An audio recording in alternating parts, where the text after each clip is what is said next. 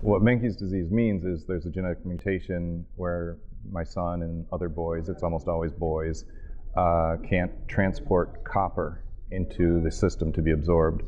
So who knew, but without copper you don't develop your muscles, your brain, your hair.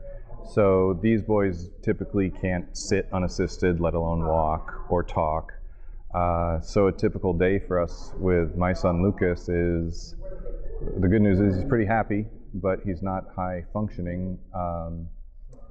We'll do a catheter every 3 hours. He's tube fed only. He's in a wheelchair. He's got a nurse sometimes to assist with all that.